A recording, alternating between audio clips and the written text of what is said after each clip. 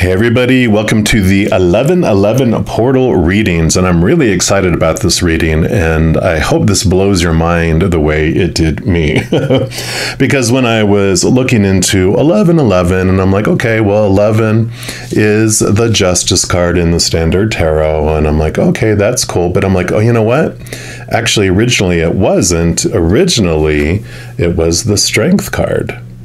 That was how it was traditionally, and then it changed over time. You know, people adjusted it, and you'll see here, you know, you've got the Strength card being number 8 and the Justice card being number 8. So there is this beautiful awareness as I was looking into this, and bear with me because November 8th here in the United States is election day.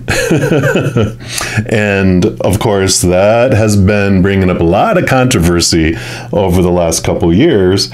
And bear with me on explaining the cards and the energies of where we're going with this. And then we definitely will get into pulling cards for each individual zodiac sign. But this is an important piece for you here, because the Justice card is the balancing out of small t truths and capital T truths. You'll see they have the scales here, and then they also have this Ace of Swords. Well, the scales are the balancing out of capital T truths, which that Ace of Swords allows us to connect to the higher realms, to those truths that are rooted in unconditional love. And the small t truths, as I call them, are those that are rooted in the fear of losing conditional love, of the human opinion, of all that outside world, right? And so that scale is balancing out those small t truths, and it's being balanced by the capital T truths of the higher realm, which allows them to cut away the small t truths that no longer serve. Well, the Strength card is almost similar in a way, because it is about the lion being our human self that's searching for love in the outside world, and it's become hangry because what it gets out there is not unconditional. It is temporary and doesn't fulfill us for long at all, and so it's roaring in the jungle. And then our higher self here, indicated by the infinity symbol above our head, comes down and brings to our human what it's been searching for all along. It's very convenient that our higher self is a powerful, supernatural, eternal being that is made of unconditional love. And I really like the way they present it here, this beautiful, angelic, you know, supernatural being coming down and loving on the human side. And so, you know, this allows us to balance our lives by bringing in truths that are related to unconditional love. And the Strength card is about how we find this peace from connecting to our higher self. So the combination of all these with that 11-8, I love this, is all about becoming aware of the fears we have of losing conditional love in the outer world. And we do that by turning inward to find that Ace of Swords in the hand of our higher self. And that removes these thoughts and these beliefs that no longer serve us. And it also removes the things that divide us, and it allows us to unite under that capital T truth that we are all unconditionally loved by the Creator of all things. And we have access to love ourselves in that way, right? And then we're able to love others. Because if we can't love ourselves unconditionally, we can't love others that way either. And when we have ourselves under that long list of conditional love laws, conditions that we have in order to be, you know, loved and acceptable, by golly, we're going to keep everyone else under those laws too. I call it being God's little sheriff. I'm going to make sure everyone's doing what they should be doing and thinking the way they should be thinking, right? But when we free ourselves from those conditional love laws by embracing this unconditional love from above, we free everyone else in the world as well. crazy, right? Especially around election time here. It's all about, no, this is the right. No, this is the right. This is the right candidate. No, this is the right way to believe. No, this is all the policies, all the stuff that's triggering everywhere. Beautiful portal opening up to help us with all of this. Now, the portal opens on November 11th fully, but we'll start to be able to feel these energies beforehand. And I love that the more of us that focus on unconditional love, the more it transforms the world. I saw this beautiful meme on Instagram that said something like, for each person that has this higher frequency of love vibration that they're putting out into the world, it counteracts 700,000 of those that have the lower vibrational fear energies that are going on. So if you imagine you sending out unconditional love into the world, and me, that's 1,400,000 individuals that we are helping transform that energy. And the more of us that do it, the more we impact the world. And I just absolutely love that message. So thank you for your patience as I was going through all that. We are going to pull a reading for the 1111 portal for your specific zodiac sign. And we're just going to be asking, where can we free ourselves from conditional love laws? So we're going to jump into your reading right now. All right, Taurus, this is your 1111 portal reading, and we're going to start off by pulling a card here from the Power of Surrender deck. And any of the cards I use in a reading, I do list in the description box below. So if you're interested in any of them, if any of them catch your eye, you know where you can pick those up.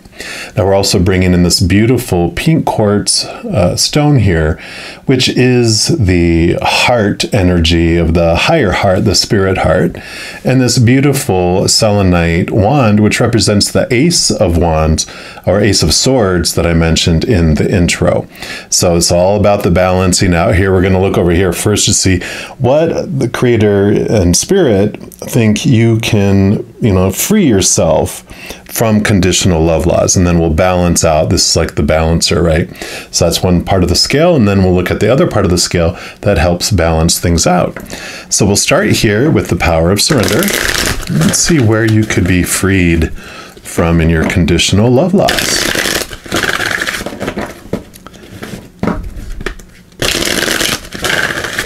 All right, so for our Taurus, what would you like them to know? Where can they find some freedom? All right, they do want this one right here. And you've got the surrender to the wisdom of your body. Beautiful. And it says, listen to your body's messages about a person or a situation.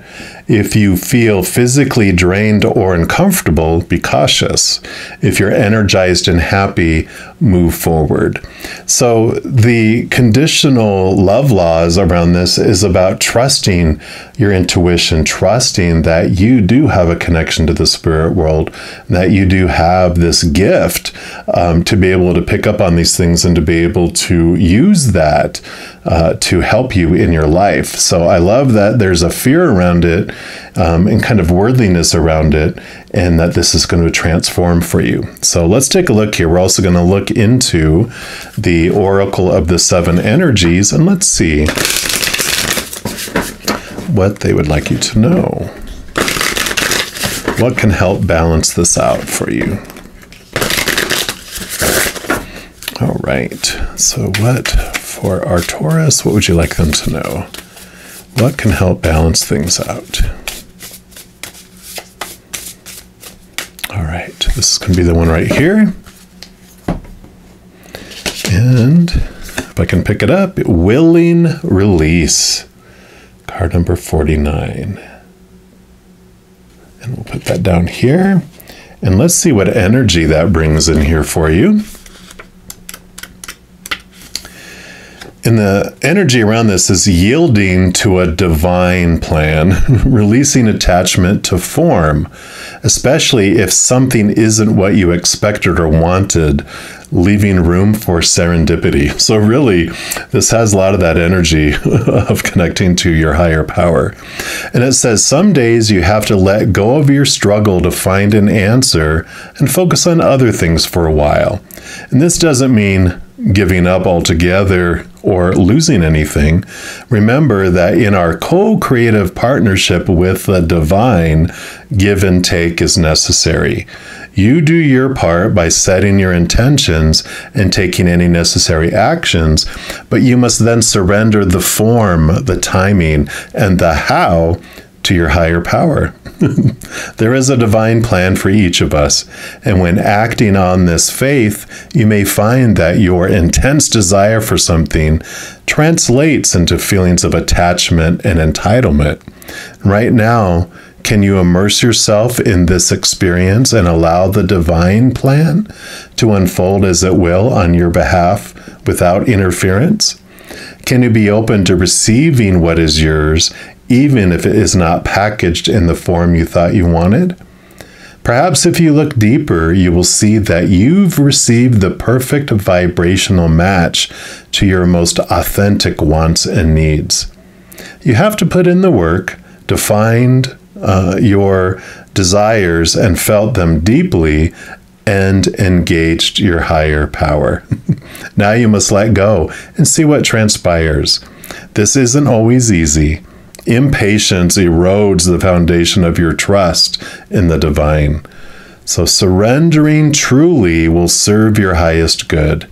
Knowing this truth in your heart, can that really be so difficult? I love it because this is about you trusting your connection to the higher realm, connecting and trusting that gut instinct and those connections and messages you get from above, and having action and doing movement on it, and then allowing the how to unfold. So trusting the message, trusting that you're in great hands, you're co-partnering and co-creating your life with your higher power, with the creator, with source, whatever you believe that is. And it's transmuting this energy. It's allowing you to trust and make movement in your life and trust the timing of things too, that your life is unfolding for you and that things aren't happening to you, knowing that the universe is kind and that it is watching out for you and it has your greatest interest in mind.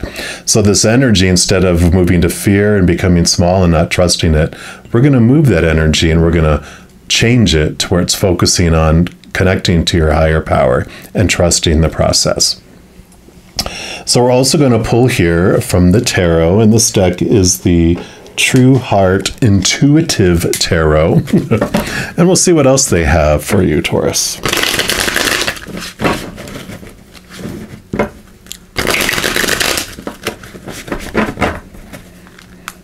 All right. So what else would you like our Taurus to know, please? All right. They do want this one and this one. They did want this one as well, and this one, and that one right there. All right. So let's see what else they'd like you to know here. You do have the Princess of Swords, which is the Page of Swords in the Standard Tarot. Swords are your thoughts, your beliefs, your mindsets, your attitudes, your expectations. And here in her hands is the Ace of Swords, which this is a movement and a change of your thoughts and beliefs, connecting you to the capital T truths that are rooted in unconditional love. And it's allowing you to cut away these thoughts and beliefs that have been limiting you about your worthiness and your ability to actually connect to the higher realms and belief in that. So I love that. Yep. Wheel of Fortune. So trusting. You have endings and new beginnings that are coming, but they're happening for you and not happening to you. There's this wonderful message with the Wheel of Fortune, which is about connecting to your higher self and knowing that before you came down here, your soul chose you first as its avatar to live its life through here, but that it also had all these fated events that it wanted you to experience or wanted to experience life through you. But within each of those fated events, you still have the power to choose what story you apply to it, which is all this, thoughts and beliefs and mindsets, and what emotion you want to feel as you go through it. And so you realize that your life is not this out of control drama train that's about to leap off the tracks and explode, in a gorge, but that, there's so much organized. And like I was saying, it's happening for you, and you move seeing, that structure and everything with it, that you are not, at the whim of just things randomly happening, but things happen on purpose for a purpose. And you move from a place feeling like life happens to you and that you're a victim of life to that life happens for you, and you find your power through all of that. And then you have the Five of Cups. And the Five of Cups does tell you that, we came here to experience all emotion, and there's not bad emotion or good emotion, right emotion, wrong emotion, just different emotion. And the Five of Cups tells you that after you experience these disappointments in the outside world, which come from relationships and things, and situations, that eventually you have this realization of those Two of Cups that are behind her here, that in each moment you get to choose what emotion you want to feel as you go through it and what story you apply. So you got both the mental and the emotional choice that's coming in here, showing you that you are so much more in control of your experience here than previously you were convinced of. Then you have the Prince of Discs, the Knight of Pentacles in the Standard Tarot. It is about movement in your outside world, but the horse, the knight here, is, it is slow moving. And it does tell you that you change from the inside out, not the outside in. So this adjustment, this movement of energy that's happening inside of you does take time to get out into the outside world, but trust that it will, and just continue to do the inner journey, the inner energy movement and transformation, and you'll see your outside world change as well. Because you don't see the world as it is. We see the world as we are, and when we have our thoughts and beliefs and emotions thinking it's a certain way, we see our world in a different way, and when we change it, the world changes too. And then you have, the Three of Swords. So this is the expectations card, the heartbreak, the fears that we have had. And this is a wonderful revelation that comes in when we realize that our heart can never break, right? It's stone. It's like this. Our high heart is so powerful. It's eternal. It is perfect. And it can't be damaged. It can't be hurt. What we experience when we experience heartache is actually fear. It's fear pricking our heart. It's like when someone goes boo and they scare you, and you have that in there, that heartbreak feeling is that fear feeling. And when you recognize it and go, wait a minute, it's the same, but why does it keep going? Well, it's because we keep looping a thought and belief around when a situation happens. This means I'm supposed to be heartbroken. We fear not being lovable. We fear not finding love again, or we fear not getting a job again. Whatever it is, the fear, we keep looping it. And so we keep on having the, pain. That's the heartache. It keeps looping the fear. It keeps looping the fear. But when you are able to move this energy, connect to that of the unconditional love of above, then we step out of fear and we take deep breaths and we realize, oh, I don't have to feel this. My heart cannot be broken. And it transforms your approach in life. And then your final card for this reading, we're going to pull from the chakra reading cards. And this is going to represent what chakra can help you with the transference of the power, or what chakra is impacted with this movement of power. All right. So for our Taurus, what would you like them to know? What chakra? Okay, this will be the one. And you've got grounding. Very much Earth Taurus energy. Grounding, grounding, grounding. So we'll put that right here, card number 4, and let's see what energy comes in with this one. Yeah, this is the Earth Star chakra, which is normally like below our feet it connects us to the earth. And it says, you have attracted this card into your world today as a sign that it's time to get grounded. You may have been feeling a little scattered with your thoughts and feelings and find it difficult to focus and concentrate. Maybe you're feeling stressed and busy due to the many demands on you and are finding it difficult to create and manifest positive outcomes and experiences in your life. Know that you are not alone. This is a very common feeling, and it's easy to get caught up in the whirlwind and craziness that surrounds you. There is a light at the end of the tunnel for you, and the best thing for you right now is to get centered and grounded. The most powerful way to do this is to align with and reconnect to the beautiful Mother Earth. You're encouraged to take some time in nature, connecting and receiving the abundance of energy and magic that she has to share. This is the best medicine for your soul right now. You may like to spend some time at the beach, go for a walk in the bush, visit a lovely waterfall, or a favorite place in nature where you feel at peace. Sit on the land and feel yourself completely grounded and centered.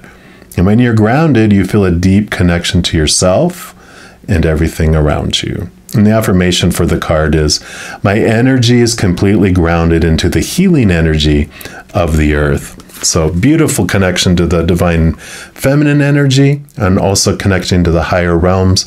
There are wonderful grounding meditations where you have like roots that grow, through down into earth and connect around her heart. And then it goes to the heavens and connects up above. So, there's some beautiful grounding meditations and things out there to help with that too, which I love, with connecting to your higher power. So I love this for you, Taurus.